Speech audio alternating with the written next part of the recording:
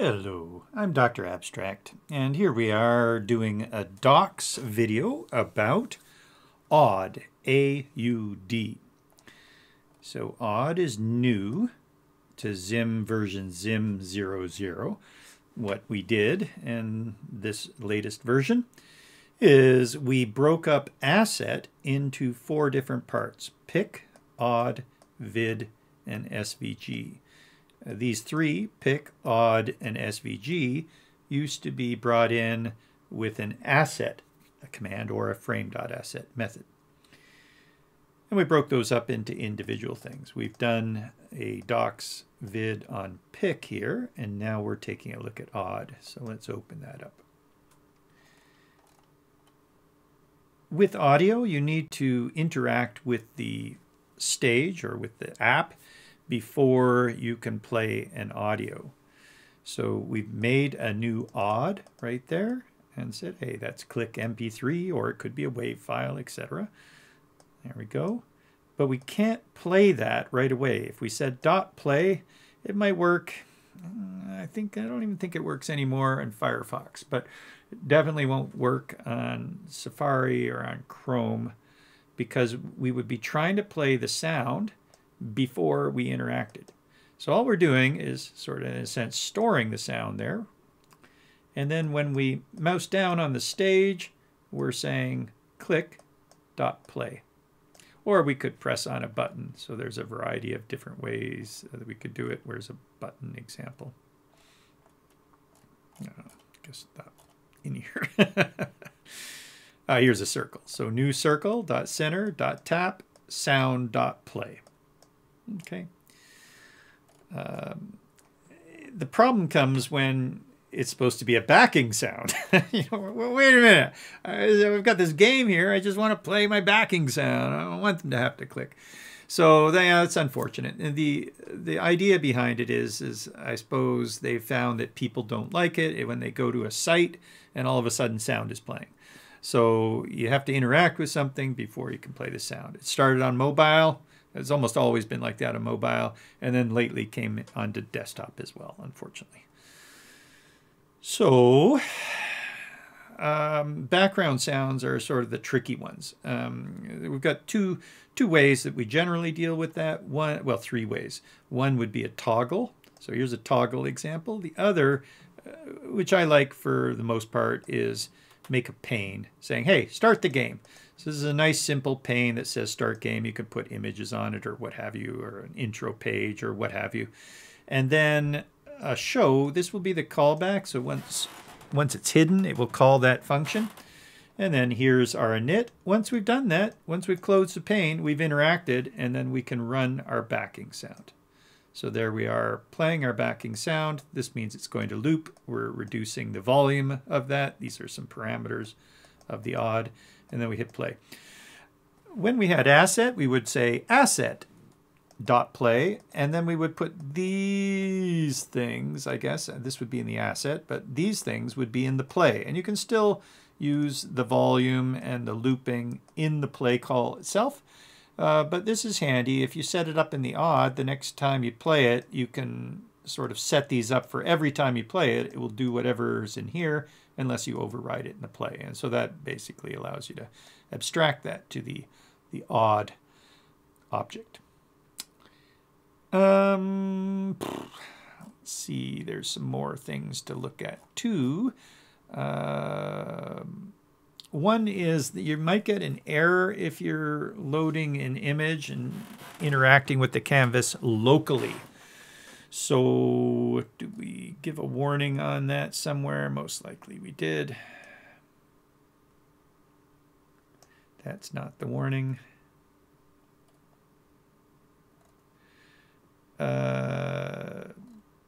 Hopefully we've got a warning somewhere. Lazy load plays every time click, make a backing sound. First must interact with it. Reload sounds in directory. Maybe we need to add that, then I don't see it initially. What about in the file?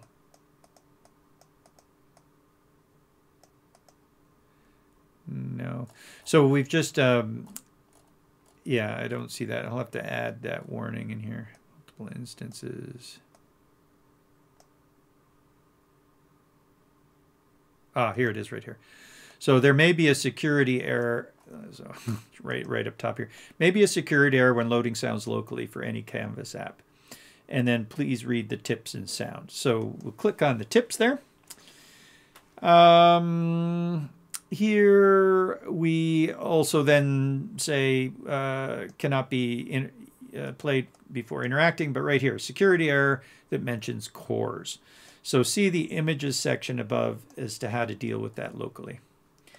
This is sound. So if I scroll up here, here's the images section right here, and it's telling you about the cores error. So same error, and here's the same way how to fix it.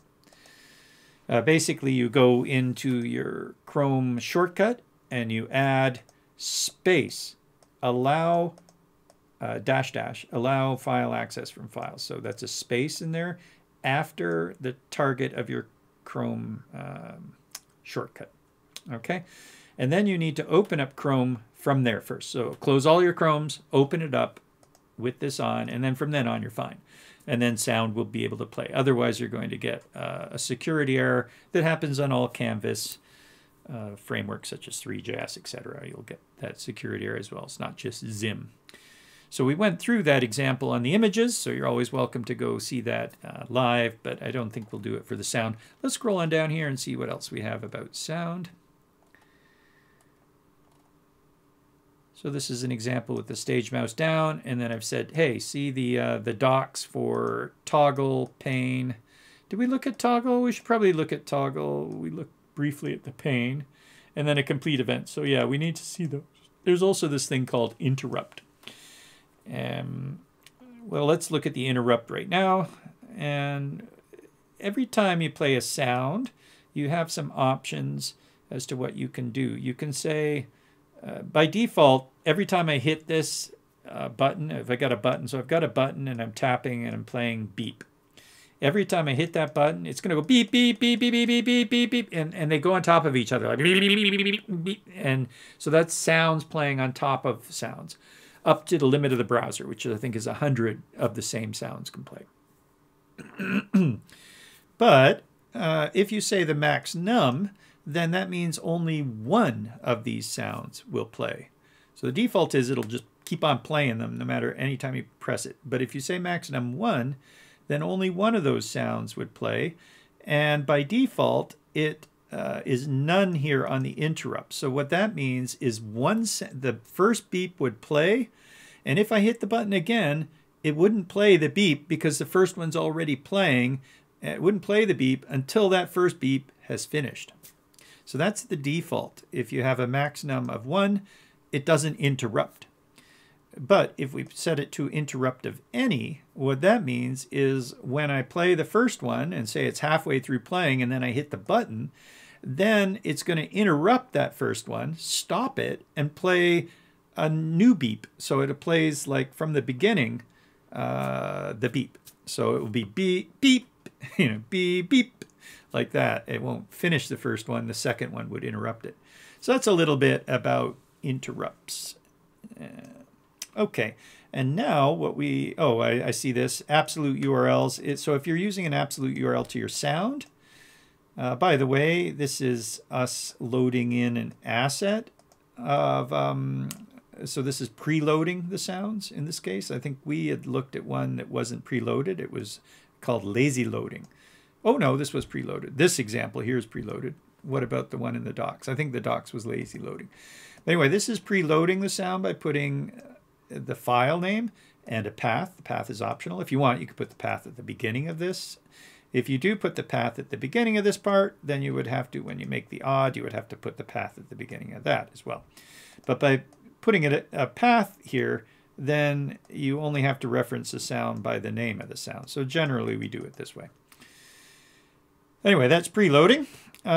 You could have an array of different sounds. There's also an asset tool that allows you to, an asset tool in tools. Let's go find it. So on ZIM, here's under the code section, there's tools, and there's asset list. If you browsed, this is the desktop, I don't see a bunch of sounds, but if you had a bunch of sounds, you could select them. I'll just select a bunch of images like that and hit open. Then it will add those to your assets array. And there we have the fit mode, the width and the height, the color, and then the assets and the path. And sounds are sometimes bigger than images, so you'll probably want, if you have a bunch of sounds, you would probably want to at least throw a waiter in there. So the assets, the path, and then this is the progress parameter. So we're passing in a new waiter and adjusting the color of that waiter. Those are 3 little dots in a rectangle. You could also pass in a new progress bar, and that would actually have a loading progress bar rather than just a sort of a spinning thing. Okay, but anyway, the asset tool is a nice, easy way to bring in a bunch of sounds or images and sounds. Let's see. Okay, so let's go back and take a look at the toggle and also the complete event. And that was back in the docs here. That was talking about preloading the sound. Which one? Yeah, this wasn't, well, I mean, may have been preloaded, but I say lazy loaded here. Okay, as opposed to this is also lazy loaded, and this one is preloaded. So there's a couple of sounds being preloaded in there. We still access it in the same way. All right, we wanted to see though the example with the toggle.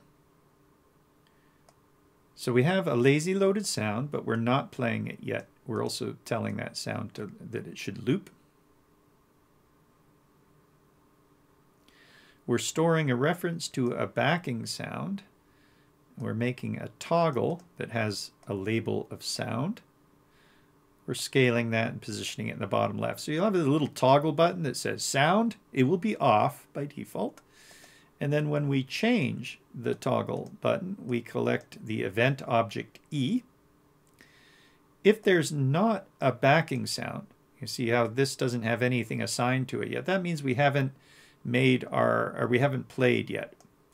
So how sound works is we can make, this is a reference to the sound, it's create.js sound. But when we play it, we get something that's perhaps even more important, and that is what's called an abstract sound instance. Nice, huh? And it basically allows us to control the sound after we're playing it. So every sound can be played, but then every time you play it, it makes a new instance. And it is that instance that we can turn off and on. So we're going to pause that instance. So backing is the audio file, or the odd, but backing sound will be that instance. So let's have a look.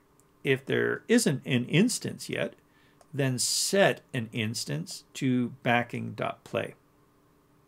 Okay, and the result of that is how you could set the volume afterwards. You can set the volume as you make it, but afterwards you might want to fade the volume out, or you might want to pause it, or as you're going to see down below here, you might want to find out if the sound is complete.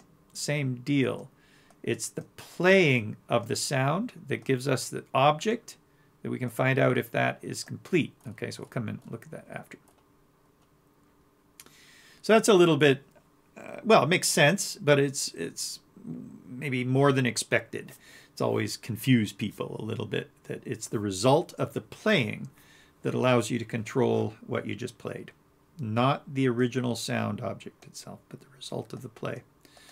So if we haven't played yet, then we go ahead and play it. Yay!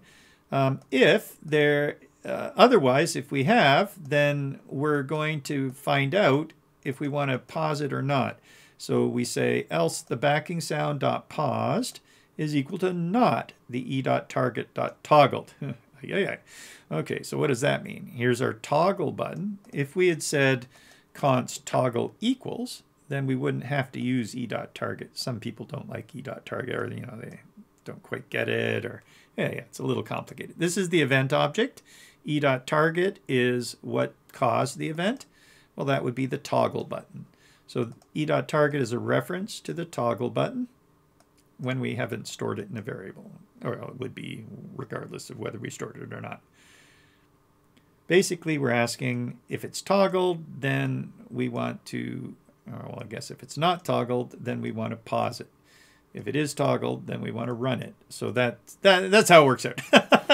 Often I look at this and go, oh, okay, head scratch. I try it. If it doesn't work, which is half the time, then I just put a not in front of it and then it will work. Okay.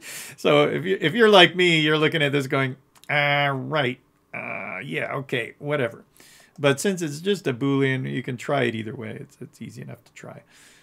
Or copy that. There you go. You got a toggle button. Checkbox works the same way. You could replace that with the checkbox probably. And I think it would work exactly the same way. So this is a little toggle button. You slide back and forth or press and it goes back, or a checkbox that you would check on and off. It would work like that. And that allows you to turn. Oh, another one too, which we often do, is a button that toggles. So that also is very similar. This would be a new button. We would have a toggle in there. We would have toggle icons, and then you have a little play and pause icon, or no, a mute and unmute icon. So that's quite common. Did we put that in here? No, it might be nice if we did for you, because we built that lots of times. Anyway, yeah, maybe we'll try and add that a bit later. Okay, so we already took a look at the pane version of it. There's a little bit more here in that we loaded two audios or sound files in. One we're using a backing that we're playing, and the other is we did that interrupt and max num there on a circle, and we're playing that over and over again. Okay. Good. I think that's pretty similar to what we did before. And now we've got a path. So one thing that we introduced lately as well is this global path variable that we can say, hey, look in assets. And then what we're doing here is we're loading this audio from assets. One thing to note is this is lazy loaded audio. If you both preloaded audio and then lazy loaded in here, the lazy loading would still use assets because we used it when we preloaded, unless we overrode it with like sounds or assets 2 or something like that. Anyway, that's the path global variable. When we stage mouse down, we're taking long and we're playing it at a certain volume. And here, after a certain timeout, we're adjusting the volume. So once again, that's the result of the play we're storing in sound. And then we can control it with paused and volume. We can also find out when that sound is complete. So just be careful. That's not when it's loaded. That's when it finishes. So for it's a bit of a pain. For our images, a complete event is when it loads, when it's completed loading. But for sound, it's when it completes playing. Actually, that's not true. When it's the result of the play, as in the abstract sound instance, when it's a result of the play, the complete is when it's finished playing. There is actually a complete event on this, if it's lazy loaded, that will tell us when it's loaded. But you don't have to worry about that. The play would handle that anyway. It's possible it could be delayed, but it will remember that it needs to play, even if it hasn't loaded, and then once it loads, it will play it. So anyway, don't worry too much about that. If you preload it, then of course it's ready and it'll play right away. So that's the advantage of preloading a sound, is that if I click something and I want a sound to play, I'm sure it's going to play. If you lazy load it and you click something, that's probably not going to play right away because it's got to load it and then it will play. So preloading usually is a better solution for both sounds and images, in my estimate. All right. So what else are we looking at here? When it's complete, we're changing the frames color and we're playing another sound twice. Oh, so this is a lazy loaded. So lazy load a woot sound. That would also come from this assets folder and play it twice. So that would be lazy loaded. There could be a bit of a delay though in that, because that's when it's lazy loading. When it's complete and it's trying to play it, it's gonna, If it's a small asset, you probably won't notice. Oh, speaking of different types of assets, just so I don't forget, there is what's called a sprite, an audio sprite, audio. So parse audio sprite and preview audio sprite. Are those the two? Yeah, okay. So I think we have to find it via frame. So here's the frame, and if we look at frame, by the way has all of the information about loading assets. So here's all the different formats of loading assets.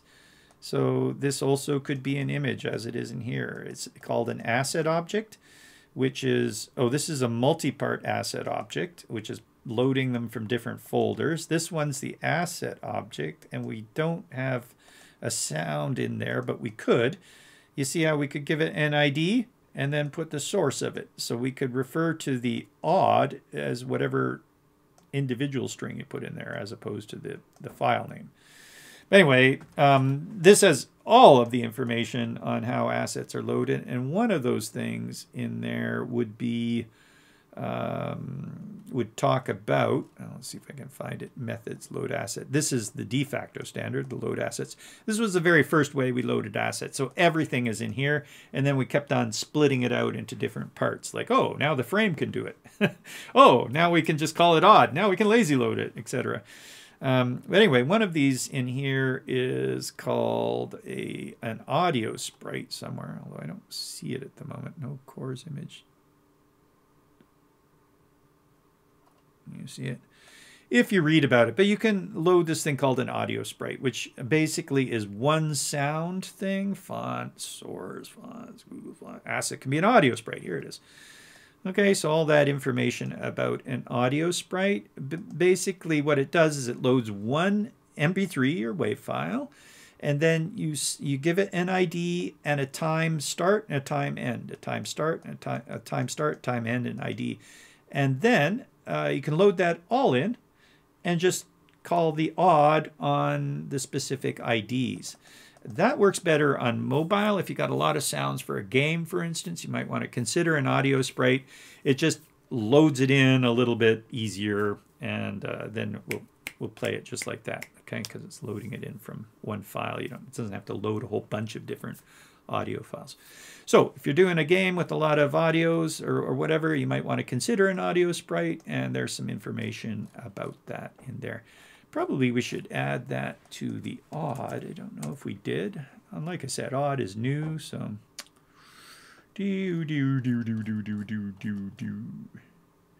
well, by the time it gets to odd, it's already loaded, so odd is just how to play it, and you wouldn't even notice a difference. You would just play the ID. All right, is that good? Does that seem like enough? And then you'll find that, although it's kind of too late. If you've already found it, you'll find it. We'll add it down here at the bottom where all of these doc videos go, and it will say something like tour, I think. Okay, so you've just had your tour through the abstract sound instance. Ah, yeah, that goes off to create.js. Here are some properties. I think those are pretty self-explanatory. We didn't talk about position and duration, but I think that makes sense. The ready and the complete event of the loading. Remember, the complete event on the abstract sound instance is right here.